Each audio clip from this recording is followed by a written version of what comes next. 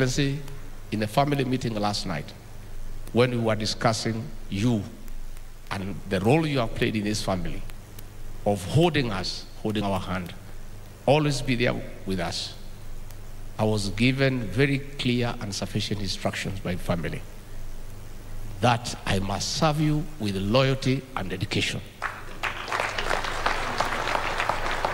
I was told by my family to give back to your support for this family, for your true friendship, in the duties you have given me to assist you in the management of the affairs of this great nation.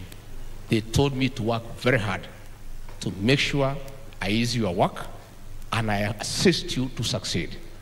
My family is of the opinion, and rightly so, that electing President William Ruto is not enough. President William Ruto must succeed and turn around this country. So I want to confirm to you, sir, that whatever duties you give me, I'll implement them with military precision.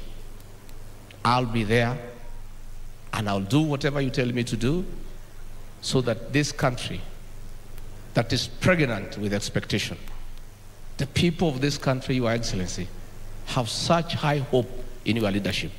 They have so much expectation. And I know that you must work very hard. And for you to succeed, those of us you have given a responsibility to help you, we must work equally hard. So I want to confirm before my family that I will not let you down.